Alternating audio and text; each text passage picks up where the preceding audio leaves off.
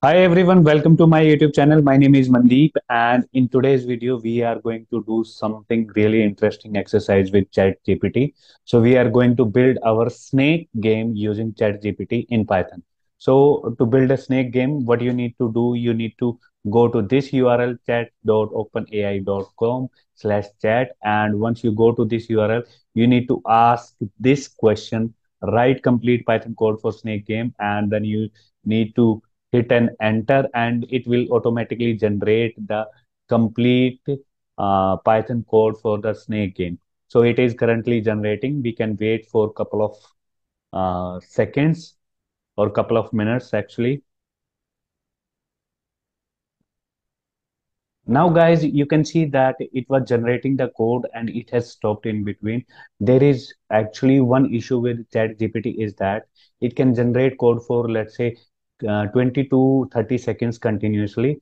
If it does so in your case, then what you need to do is you need to key write continue and hit an enter. So it will continue from the same point where it has left and it will keep continue writing the code. So I have done this. So let it finish the complete code and then we can run that particular code. So now the code generation part is complete. Now what we need to do, we need to go up and we just need to copy this code. And what we can do is we will paste this code into our one of the any of the code editor. So let's do that. All right, guys, now I have pasted that code into my Visual Studio Code into a file named as snake.py.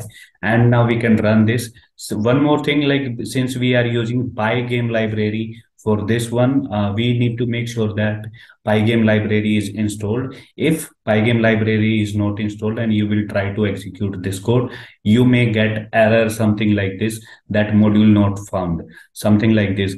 So I have also installed this library. You can see this. You will encounter this error and then you need to install the error.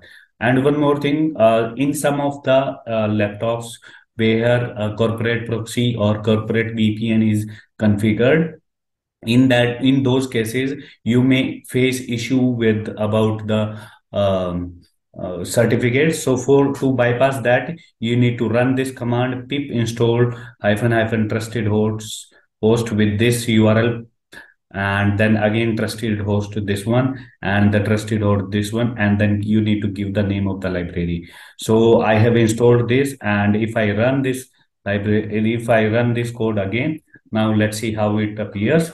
So here you can see that my complete code is running, and this is my snake, and you can see that as I am eating, its size is increasing. This is really wonderful, and now I can play this game really well. So I just quit this game, and that's all for this video, guys. Stay tuned for more such interesting videos.